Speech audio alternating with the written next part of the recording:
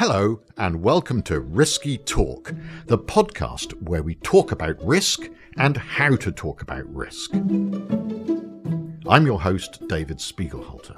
And in this, our very first episode, we're exploring how to communicate genetic risk. I do think we're going to be testing all children at birth, and I think we're going to be kicking ourselves that we didn't do it sooner. We know that most doctors, let alone other healthcare professionals, are very, very unequipped to deal with genetic information. Just giving people the secondary finding, the unanticipated finding, is not the end of the story. The really important question that needs to be answered next is, well, what happens now?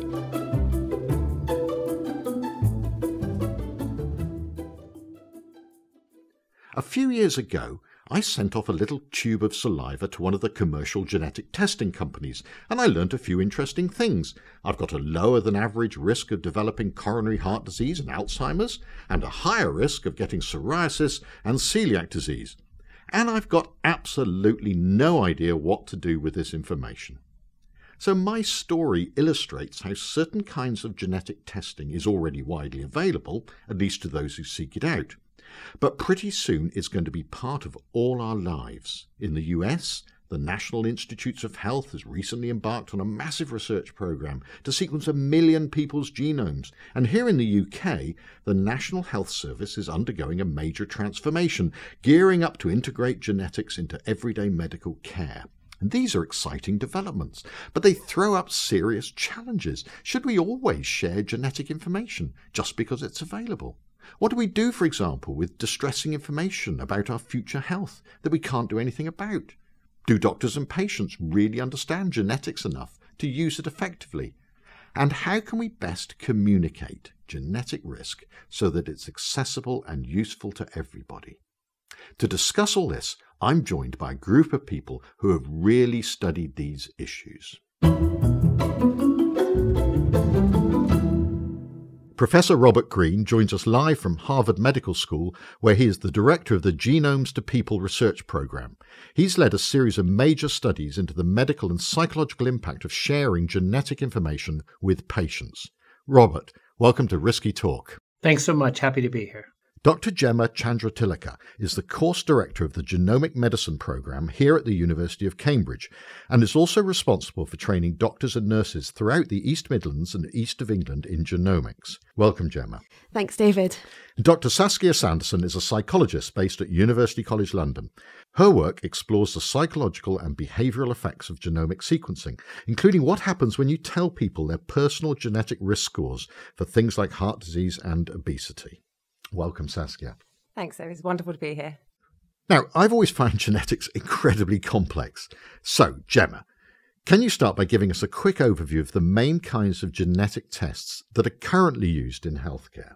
Okay, so we're really thinking about two areas of medicine. We're thinking about cancer and also rare disease. So in cancer, we actually test tumours and look for genetic changes to enable us to predict what would be the best treatment for that particular cancer. And in rare disease, we use genetic tests to make diagnosis for patients. So it's important to remember that 1 in 17 people in the population have a rare disease, and 80% of those conditions are genetic. A lot of these conditions you won't have heard of. There are literally thousands of them, but some of the more common rare diseases that you might have heard of would be things like hereditary breast and ovarian cancer syndrome. So that's the condition that Angelina Jolie has, and that's where people who have a family history of breast or ovarian cancer might have their BRCA1 or 2 gene sequence. So that's the BRCA gene. Yeah, that's the BRCA gene. Yeah. Another sort of more common rare disease would be something like cystic fibrosis. So we know in the Northern European population, about 1 in 25 people are carriers for that condition. So that's a relatively common rare disease. But there are thousands and thousands of conditions that, we haven't heard of, but that lots of people have. Robert, what would you like to add? Another distinction I like to make is just the difference between indication-based testing and predispositional testing. Indication-based testing means there's a patient in front of you, someone who's sick, who's got something, and you're using genetics to either make that diagnosis or to improve the treatment of them to try to help them get better. Predispositional testing or screening, if you will, is really different. There we're trying to understand the risk involved in the future, and we are actually trying to use that in order to decide whether to take action that will then mitigate that risk going forward. Yep, that's a helpful distinction. Using genetics to understand existing health problems versus using genetics to estimate the risks of future problems. Yeah, and thinking about future risks brings us to a relatively new method that isn't being used much in healthcare yet, but almost certainly will be in the near future, and that's polygenic risk scores. Saskia, can you explain those? Yes, that's right. So polygenic means poly means many, genic, genes. So in this case, whereas what Gemma was talking about was genetic testing for a single rare variant in your DNA that can have a really significant and large impact on your disease risk or incidence. In the case of polygenic risk scores, what you're talking about is looking at the combined effects of many common DNA variants in your genome. So you're talking about creating scores using dozens, hundreds, thousands, maybe even millions of these common variants in your DNA that each one of them individually has just a very small impact on your risk of, say, heart disease or breast cancer or Alzheimer's disease. But when you combine them all together, you can find those people that are really at the top 5% of risk, who are really at very high risk of developing these complex conditions in the future. Okay, so you can just tell people they're at high risk or low risk, but you can't say, oh, it's that gene that did it. No, what you'd be doing is telling them that on the basis of many gene variants in many genes across the whole of their genome, their complete set of DNA, based on that, they're at high risk. Okay. How might these polygenic risk scores be used in the future? Yeah, so there are two main ways. So the first way is to use polygenic risk scores alongside other known risk factors, so things like age, gender, smoking, BMI, as well as clinical indicators, cholesterol and so on, to identify people who are at very high risk of something like heart disease and therefore who need a preventative treatment. So it's to start taking a statin to reduce their cholesterol or prevent their cholesterol increasing over time. So that's the first way. The second way a polygenic risk score might be used is to improve the way that we offer something like the existing breast cancer screening program. So currently women are offered breast cancer screening based on their age and gender. However, we know that there are people in the population who are also at very high genetic risk and those who are at lower genetic risk. And so one way that's predicted and that people are looking into using this kind of polygenic information is to find those women who maybe need to start screening actually earlier than the current national standard, and maybe even those women who are at lower risk and can put off screening, which comes with its own risks, until a later age. Right, so we've talked through the different kinds of genetic information that we're communicating. Let's pull back and ask what might sound like an obvious question. Why are we sharing this kind of information in the first place? What are we trying to achieve?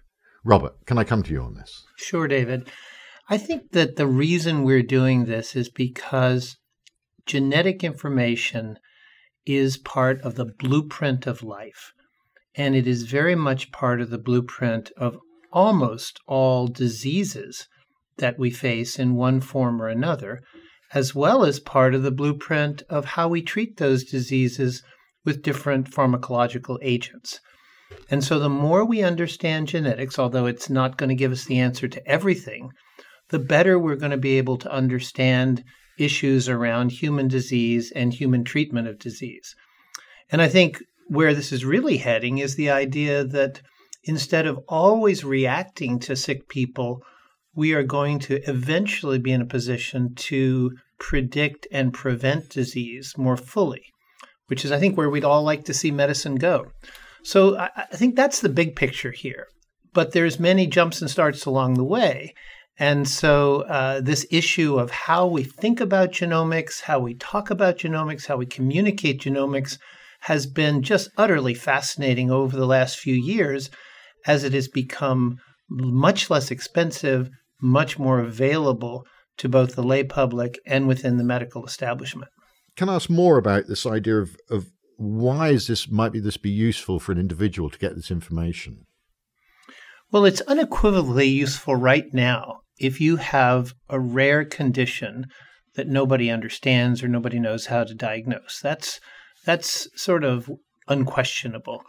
Right now, we test people with rare conditions and mysterious conditions all the time and find the molecular explanation for those diseases. That's sort of diagnostic molecular testing.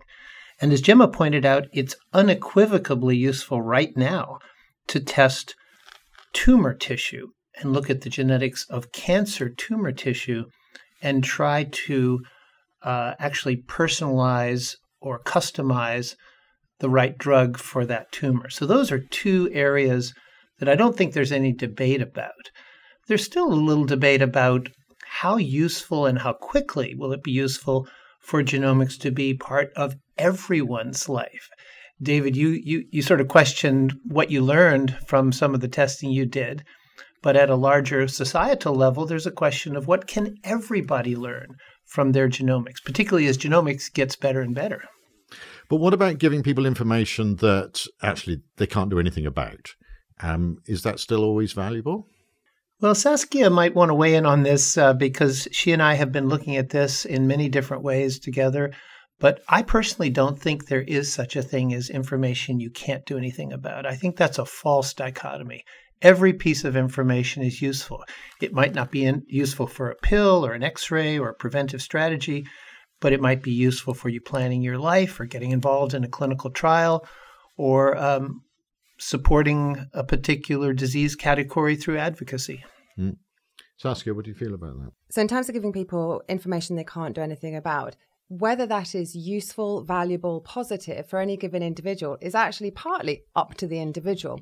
So what we've seen in our research is essentially that people that feel that they wouldn't be able to cope with a certain type of result, something that they would find very upsetting, perhaps this isn't the right time of life for them, and so on, actually they opt out often of the studies, of the test, and so on. And so actually, this is why one of the reasons why informed choice and supporting people to make informed decisions about whether they have genetic testing, genome sequencing is so important, because they know what's best for them. And if they don't want to know, if they think it's not right for them, then they can choose not to go down this path at this moment in time in their life. So do we know about the effect of giving people this information? You know, I've heard of this thing called the jelly donut effect. If you tell people they're at low risk of obesity, maybe they'll go out and start stuffing themselves and not care at all about what they eat. And similarly, if you tell people they're at high risk of getting Alzheimer's, are they going to get really anxious about it? That's right. So another way of thinking about the jelly donut or the jam donut effect is false reassurance. You know, people thinking, right, it's not in my genes. It's safe for me to eat and drink and smoke as much as I want and whatever I want, right? And actually, in all the research we've done so far, we've seen no evidence of that at all. So again, this comes down to how you communicate the information. Actually, if you do a good job of communicating this to people, first of all, then they shouldn't respond like that because it's not true. It's obviously disease is much more complex than that. And so what we're looking at it in studies where we're looking at the behavioral impact, the impact of genetic risk information on diet and exercise and smoking and so on, is we're looking at what they're eating, how much they're exercising, how much they're smoking before and after they get this type of information. So then you can see, are people maybe quitting smoking or eating more healthily after they get high genetic risk information? And conversely, if they get low genetic risk information, are they actually smoking more, eating more unhealthily? And you don't see that. So no big, behavioural impact of providing this information. In terms of lifestyle behaviours in either direction. Yeah. Well, what about anxiety? If I'd got my little genetic test being told I was at very high risk of Alzheimer's, I'm not quite sure how I'd feel about that. How do people respond to that kind of information? David, one of the ways in which genetic testing got started in this last few decades was with a single disease, Huntington disease, a horrible, horrible midlife degenerative neurologic disease. And when they could identify the DNA change that caused it, and you had that change, it was virtually 100% that you would get the disease.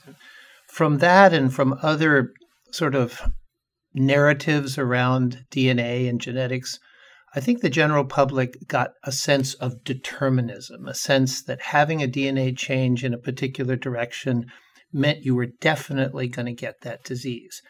And in that context, DNA information could be pretty scary.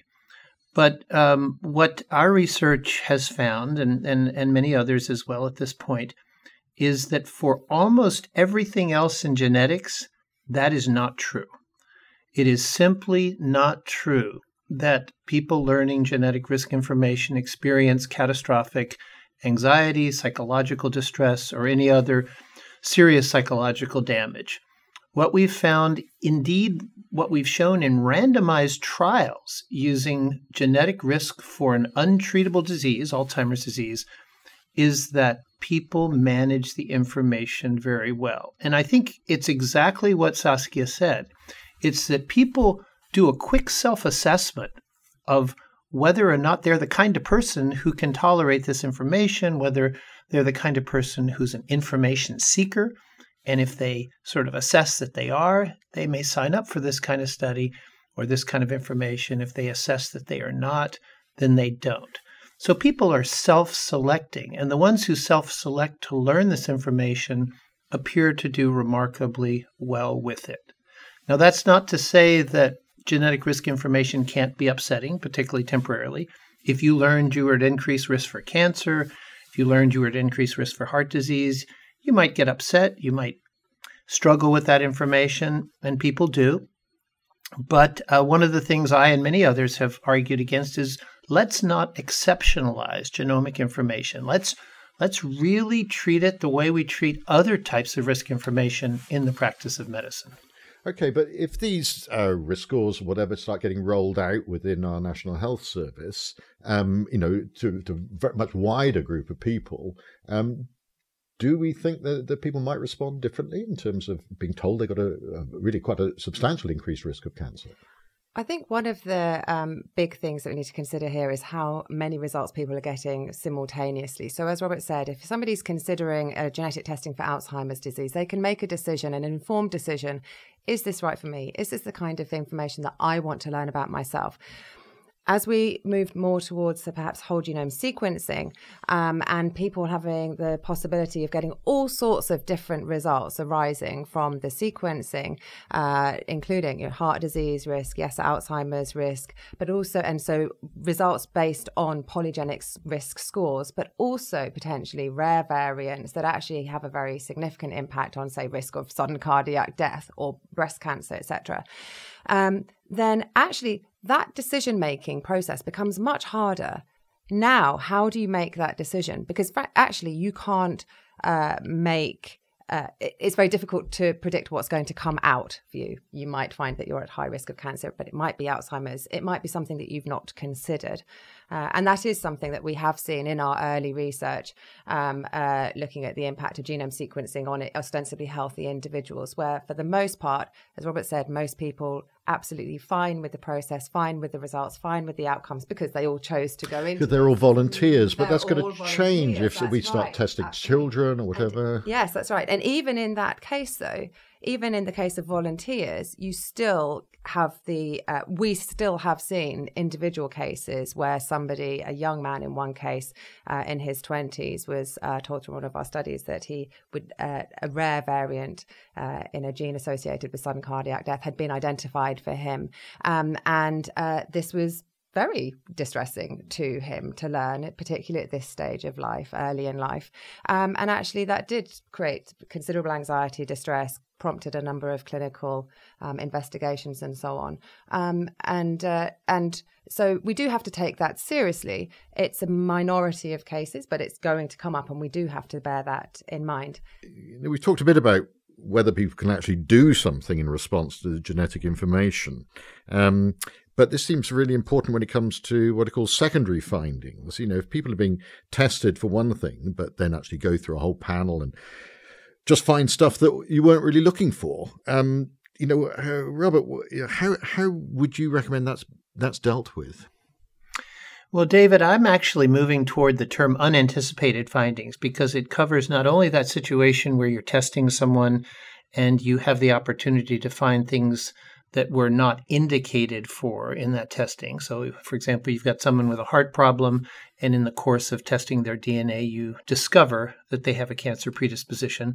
But also the huge numbers of people who are being genetically tested for research and who are beginning to ask the question, hey, are you finding anything that could be useful to my health? And if you are you going to give it back to me? I mean, this is a worldwide phenomenon because hundreds of thousands of individuals are being sequenced worldwide as a part of research. So I think we're transitioning from a moment where unanticipated genomic findings were not really expected to a position where they are going to be expected because they are relevant to people's health. And that's a very interesting transition that's going on. Just ask yourself, if you were in a research project, which you said you were, and there was a discovery in your genome that could tell you you're at increased risk for cancer or sudden cardiac death, would you want to be told? About 90% of people say yes. Yeah, I ticked the box. I haven't heard anything yet, but I ticked the box that I wanted to be told. So there's been a lot of controversy around this. There's been a lot of debate, but I do think that some of the objections have been overstated because people want this. We can give it to them. And there's pretty good evidence, not definitive, but pretty good evidence that it benefits their health. One of the important things to add to that is that there is the result itself, and then there is what happens next. Now, just giving people the secondary finding, the unanticipated finding, is not the end of the story. We found a BRCA1 mutation variant in your DNA. The really important question that needs to be answered next is what happens now? And so when we're thinking about delivering this in a clinical service, offering this clinically or commercially, always what we've got to remember is that this is half of the picture. The second half of the picture is, what can I do? What do I do now to reduce my risk? And that may be increased screening, frequency of screening. It may be taking a medication. It may be even risk-reducing surgery. And so those are all really important things to bear in mind. But this brings me to the idea of how people are going to hear about this. I mean, the medical profession are going to be of various types going to be giving people this kind of information. Are they trained to do that, Gemma? Well, the short answer is no. So from work that we've done, from the literature as well, we know that most doctors, let alone other healthcare professionals such as nurses and pharmacists, are very, very unequipped to deal with genetic information. They don't receive very much training in genetics, and that training that they do receive, they don't really seem to recall particularly well because they're not using it on a daily basis.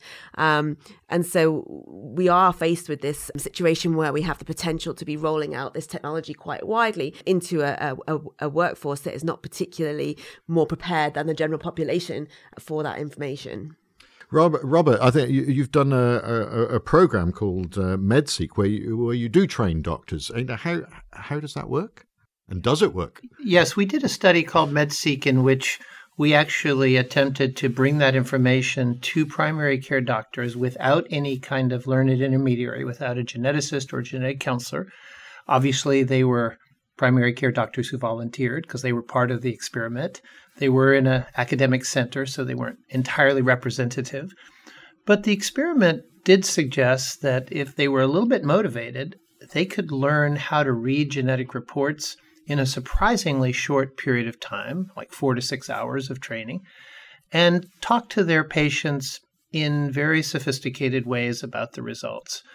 And what this hinted at, it's far from proven, but what this hinted at is that you don't really have to convert the entire medical workforce into genetically sophisticated practitioners. You might be able to give them some tools and let them take care of a lot of the basic genetic risk disclosures that we have not really conceptualized they could do. And then you could use your genetically sophisticated providers to do more complicated things. So that was some of the suggestion from our MedSeek project. Gemma, how does it go on trying to teach local doctors about this? So I think the when we're thinking about training doctors and other healthcare professionals, nurses, etc., in genetics and genomics, their anxieties fall into two areas. One is sort of around the technical aspects of the test, because the technology has been developing quickly and there are lots of different types of genetic tests that are available. You can often find that doctors might be quite unsure as to which test is the right test to order in a particular situation. They feel unsure about explaining that test to their patients. They also feel some anxiety around these sort of psychosocial aspects of the test. Doctors are used to thinking about their particular patient, and obviously because genetics is, in genetics, the unit of care really is the family as opposed to just the individual person. This brings up issues of talking amongst families, risk for other family members. And so that's an area that people are not as used to talking about with patients. And so there can be some anxiety around that. More recently, sort of the anxieties around big data, data storage, data security, etc., are also sort of popping up as from the healthcare professionals that we speak with. So as we're rolling out more and more genetic testing and genomic testing, when we're thinking about the healthcare workforce, we have to sort of ask ourselves, to what extent do we need to upskill that workforce in genetics and genomics? And how feasible is it to do that? So, I think it's clear that we could get people up to speed within a relatively small time, but we're thinking about lots and lots of people and a very limited amount of professionals in the system that actually understand genetics and genomics. So how do we do that?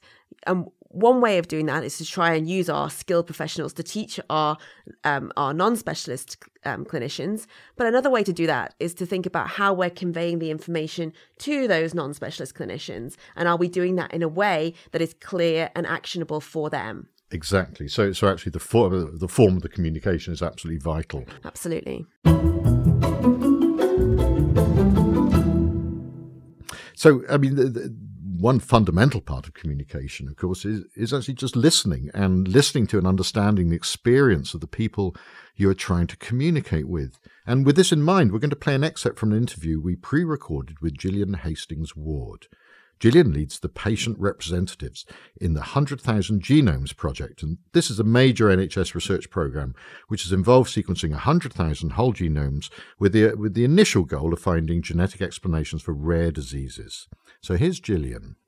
Hello, I'm Jillian Hastings Ward, and I'm the chair of the participant panel at Genomics England. We've been working for a few years now to oversee what happens to the data that's been collected about us in the 100,000 Genomes Project. Well, we're very thankful to the 100,000 Genomes Project because it's been able to find a diagnosis for my son who is severely disabled. And by the time he was 18 months, we'd had all the tests possible at the time, and nobody seemed to know why he was epileptic or what the cause of his visual impairment was. So we were really pleased to be offered the chance to join this project in 2015.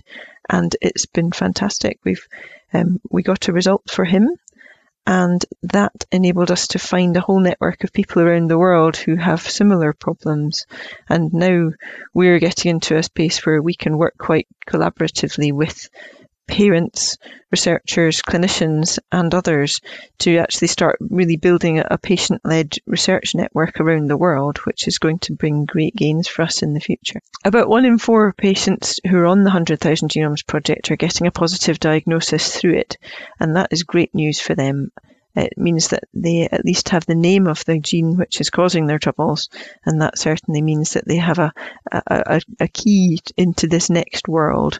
It's certainly not the answer for everybody, and even if you do get a genetic diagnosis, some of the genes that are being discovered at the moment are still so poorly understood that in fact it doesn't necessarily take you much further towards prognosis, but it does begin the journey of at least finding other people in the same boat as you, and that in itself is immensely valuable. So the panel itself is made up of up to 30 people who are actually participating or the primary carers for participants in the 100,000 Genomes Project. So we have people who have rare conditions, we have people who have specific forms of cancer that the project was looking at, and we have parents and carers of people who have these conditions.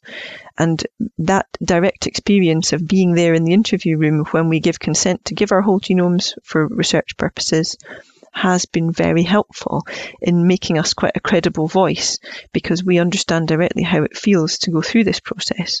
And that was the sort of advice that Genomics England were looking to hear when they were analysing for their own purposes how well they felt it was going, and also wanting to identify things that they could do to improve. So I think we've been quite a credible voice there.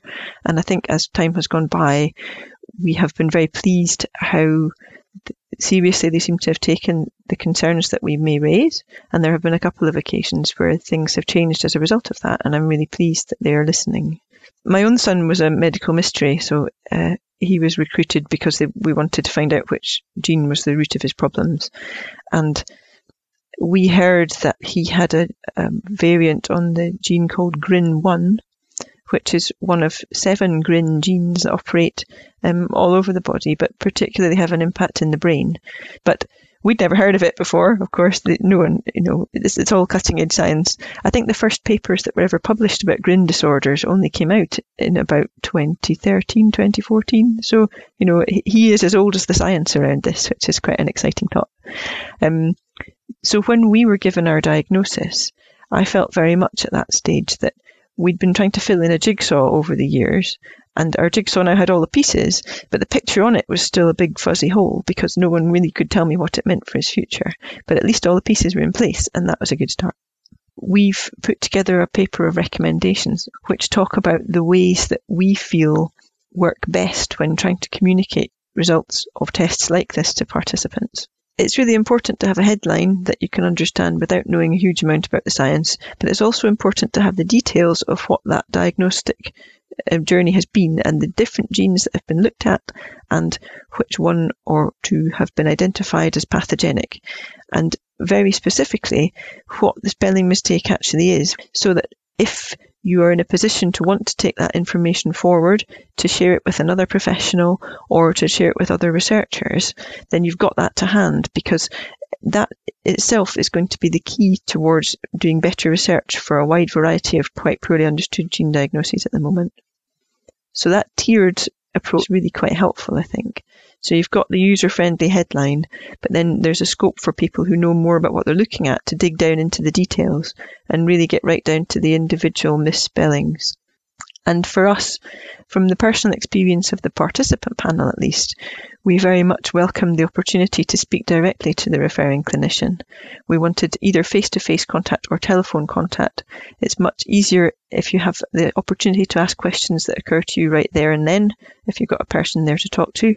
But also it was useful to have contact details for somebody who you could contact later on once something else occurred, because no matter what kind of news this is, whether it's great news, whether it's terrible news, whether it's just overwhelming news, you're probably going to think over the following days and weeks of other questions that you wish you'd asked at the time.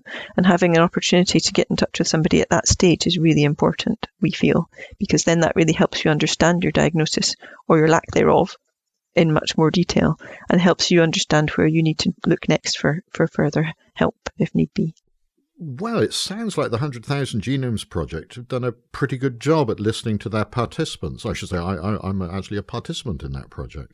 Jillian ended with the point that it's important to have a clinician to talk to understand a diagnosis and be able to ask follow-up questions. I mean, that seems very reasonable, but Gemma, is this practically feasible? Could this be rolled out? Yeah, I mean, the patient should be talking with a clinician about the results of a genetic test. Which clinician they talk to is sort of what's in question. And it's important that the clinician that's talking with the patient is able to answer the patient's questions about that genetic test. I mean, that brings us on to the next thing, of course, is, how do we communicate that risk? How can it best be done so that people do understand, what it means? Because, as you said, often if it's being done by perhaps a general practitioner or whatever, then they're not an expert in this field. So, Gemma, you've got a background as a genetic counsellor. What have you learned about effective communication? Well, I think as genetic counsellors are called genetic counsellors for a reason. They're not called genetic teachers or genetic trainers. Their job is not to just teach genetics to patients. Their job is to work with patients and have effective communication, build rapport, such that people can make sense of genetic test results in the context of their lives, to help them make their own decisions about what what those results mean for them. So it's important that genetic counselors, work with their patients to understand their patients' values, and that's really how best to help them understand the information in their own context. And being able to understand what the information means for you in your context is the best way of making it actionable for you. But now, as this area grows, we just haven't got enough genetic counsellors to do all this work. I know you've been working on actually redesigning the genetic reports so that they're a lot clearer. Can you tell me about that? Yeah, absolutely. I mean, so if you don't have a genetic counsellor to explain it to you, that doesn't mean that we can't communicate genetic information effectively. So if we want our genetic tests to be used appropriately, we should engage with our user base. So that would be non-specialist clinicians and patients and the public in order to figure out how best to communicate that information. So that's what we did when we were designing genetic test reports. We took a user-centered design. We worked with patients who have rare disease. We worked with the public, and we worked with non-specialist healthcare professionals, and we really asked them a lot about what they needed to see in a report in order to make it useful to them. And that worked? So how do you tell if something works? I'm a scientist, so where's the evidence? So what we did is we devised an experiment where we showed our newly designed user-centered reports to one group of the public, and we showed current genetic test reports on the same condition to another group of the public, and then we measured how effective the communication of the information in those reports was. We were very pleased to find that the reports that we had designed using our user input were more effective at communicating that genetic information.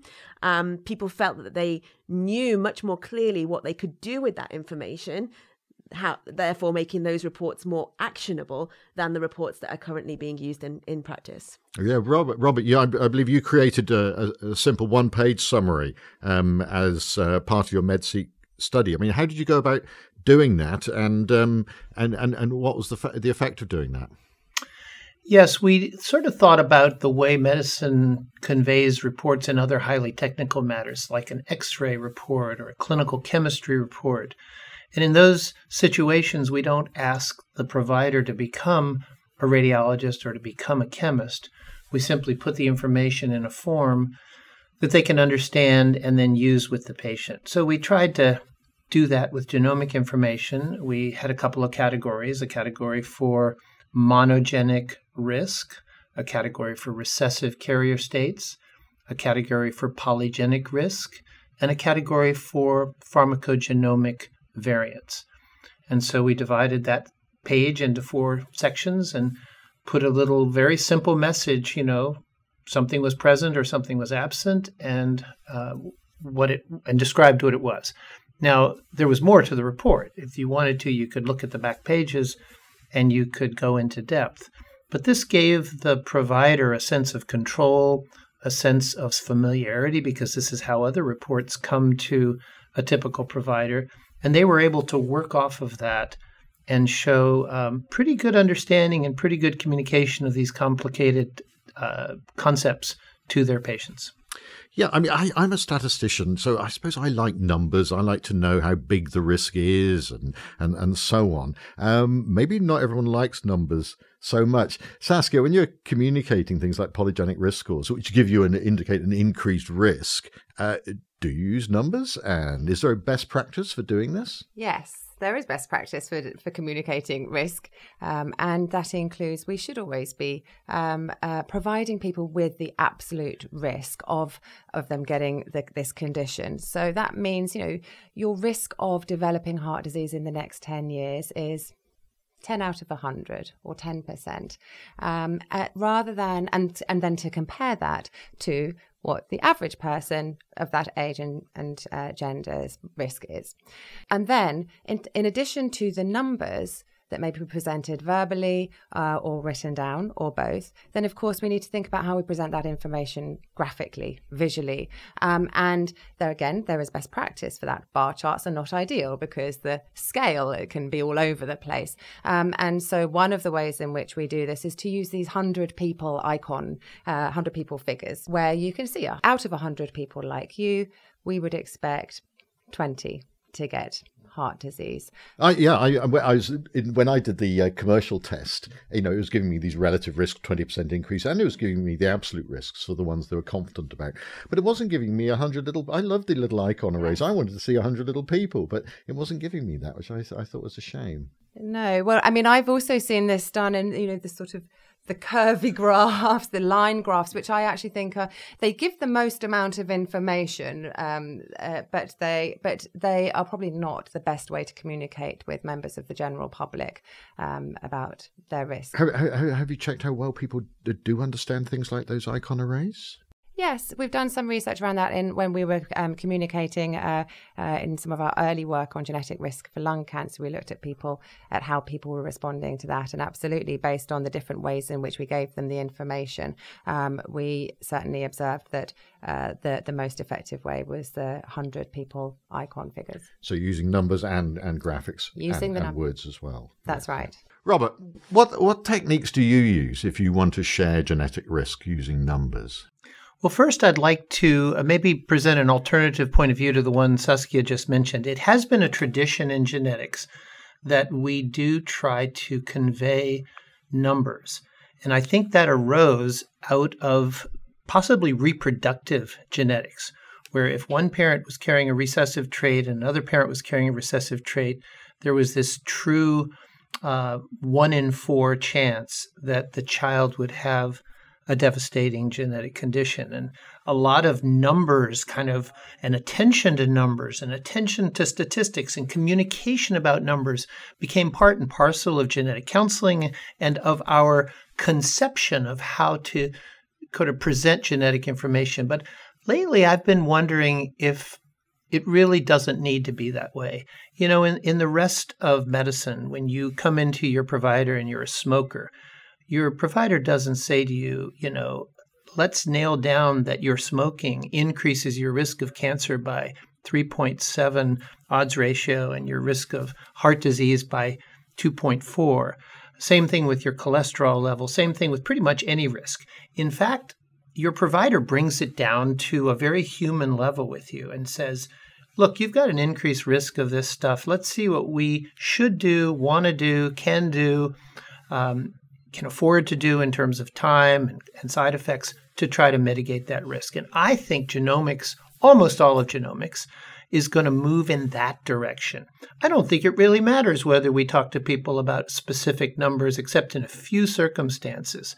And so I think we're going to find people with a cancer predisposition mutation, and we're going to say, look, you're at increased risk for a certain kind of cancer. Here are some of the options for surveillance. I see surveillance. I see that Saskia may be objecting. Okay, then let's hear from the other two members of the panel on this before I weigh in. So I hear what Robert's saying. I think that we do, however, use risk numbers in healthcare. So, for example, if you are over the age of 40 in the UK, you may have had an NHS health check, and within that, your GP may have used something called QRISK-3, which is a cardiovascular disease risk assessment tool, a heart disease risk assessment tool. Now, they're plugging in a number of different risk factors: yes, smoking, BMI, body weight, age, and so on. And then out of that is coming a number. Now, what I'd agree with is that perhaps that number, the exact details of that number, maybe don't matter quite so much as what that number means. But you do have to know that number in order to make a decision about what to do next. Yes, it's a risk estimate. Yes, there's a lot of uncertainty around it, and that is very important when it comes to polygenic risk scores. There's actually more uncertainty around polygenic risk scores than around other single gene variant test results. But even acknowledging that number matters. So to give you an example, if you are judged based on the QRISK-3, based on the heart disease risk assessment that your GP might do, they will come out with a number that says your risk of developing heart disease over the next 10 years is 3%. 3 out of 100. Or it will come out as maybe your risk is 20%, 20 out of 100. Now, if it's 20, your GP is now going to sit down and have a very serious conversation with you about two things. They're going to suggest that you consider changing your lifestyle, diet, exercise, smoking, alcohol. They're also going to have a discussion with you about whether starting a statin is right for you. Now, what matters there is that the number has tipped you over the 10% threshold, which is what the cutoff currently is clinically. So I would say the number matters, but ultimately it's maybe what risk category that puts you into is what subsequently matters. The other thing just to say is that I think a lot of people do prefer gist information, and that's fine. I want to know, doctor, tell me, am I at really high risk? Do I need to worry? But that doesn't mean that the number doesn't matter. Gemma. Yeah, I mean, I think we actually tested this. So this is questions that came up in our study. So when people had the scenario was that if somebody had a screening test for cystic fibrosis and had tested negative, that didn't eliminate their risk of being a carrier for cystic fibrosis. It lowered their risk of being a carrier for cystic fibrosis because of the test that was being done. So there was a residual risk. So when we tried to explain this residual risk, we played around with different ways of doing that. And we, first of all, stated what we thought was the most simple way of explaining that. And we said, you're at low risk of having a child with cystic fibrosis. I think we all felt low was appropriate. But people wanted a number. They would say it would be nice to have a number. And I think that this really just comes from the fact that people are different. Some people really want to know specific pieces of information, and some people really want to know the gist or be told what to do. And I think that's, our perception. There's also a lot of variation from individual to individual in our perception of risk. So, for some people, 1% chance of having a bad thing happen is a very high risk, and for other people it's a very low risk. So words like high and low, without backing them up with any actual quantification or sort of a display option like an icon array, it's difficult. And I think that, from a genetic counselling practice, we know that certain people will want to drill down on the specifics of numbers, but also you can't take it for granted that people are hearing the words high and low in the way that you think they are. And so it's important to explore different ways of communicating the information so that people truly can see how that information feels to them. Yes, there are two interesting examples that follow on from this, I think. So one example is when women in this country have a test for Down syndrome in pregnancy. If they choose to do so, then they do get a number. They do get a number attached to that. Now, actually, how women then respond to that varies considerably. And so, again, the number matters, is communicated and does matter. I suppose I'm hardly a random member of the public, but when I looked at my genetic risk report, there was a whole page of things I had increased risk for, some of which were completely terrifying.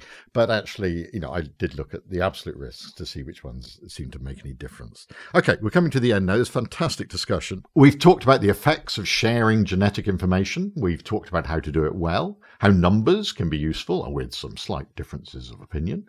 The crucial importance of listening to patients and healthcare users.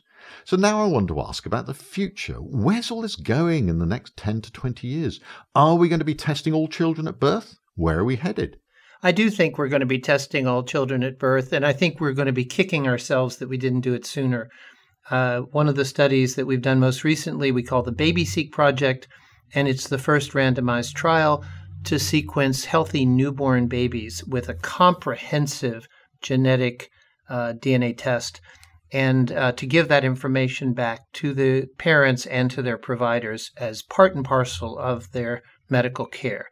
And David, we've had some astounding results. And by that I mean that even reducing the categories to things that are almost all childhood onset, we have found that 11% of these healthy babies have a dominant DNA mutation that puts them at risk for a rare disease. As Gemma said at the very beginning of this podcast, rare disease is not rare in the aggregate. 90% of these babies are carrying a recessive variant that will someday be important to them when they are having children of their own. 80% of these babies are carrying a pharmacogenomic variant that is atypical for at least one category of medication. And 5 to 10% of these babies are within the tail end of the distribution curve on at least one of 6 polygenic risk scores. So there is a lot of salient health information that I think families want to know about their babies, and human beings are going to want to know about themselves, and that we're going to want our providers to know about us in order to preserve our health.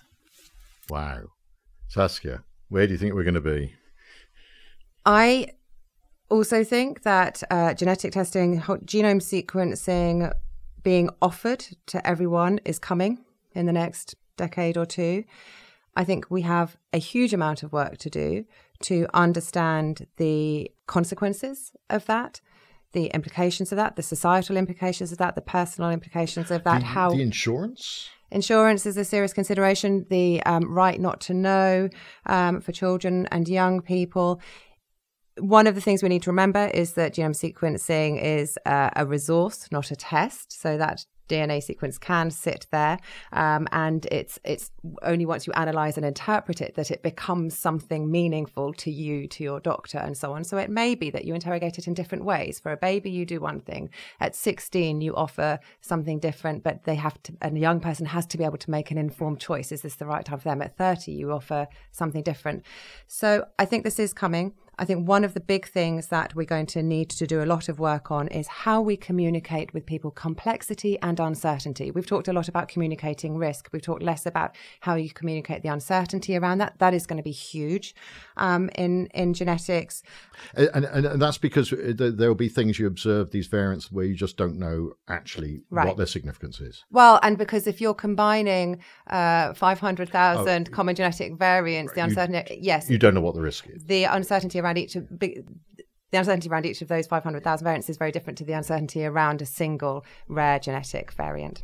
Gemma, where are we going to be? Well, isn't it always the case that people say you overestimate where you're going to be in 5 years and underestimate where you're going to be in 20 years? So I note that you asked about in 20 years' time. So I think it's probably very safe to say that there's going to be a lot more genomic testing taking place within healthcare. I think, what's really important about that is that we do it in the right way, that public trust is maintained. Communication, of course, is key to that, and engaging with our users about what testing we want to happen within our society, within our healthcare system is really, really key and important. Of course, it's not just about genomic testing. We're talking about that a lot because the testing technology has come down in price and we can do it now.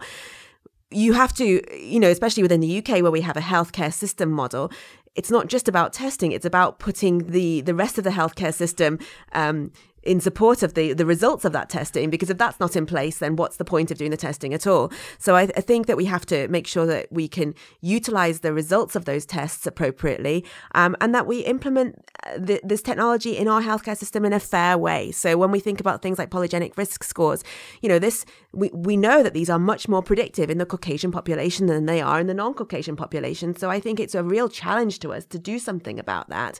And that requires a lot more data from traditionally underserved communities be in our data models.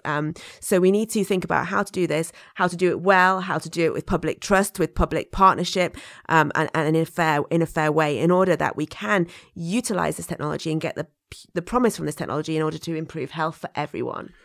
Well, with those bracing, extraordinary visions of the future of medicine in mind, it's time for me to say a really deep thank you to my guests, Robert Green in Boston, Gemma Chandratillake in Cambridge, and Saskia Sanderson from London, and Jillian Hastings Ward from the 100,000 Genomes Project. And it's goodbye from me and the Risky Talk team. Risky Talk is produced by Ilan Goodman at the Winton Centre for Risk and Evidence Communication in the University of Cambridge.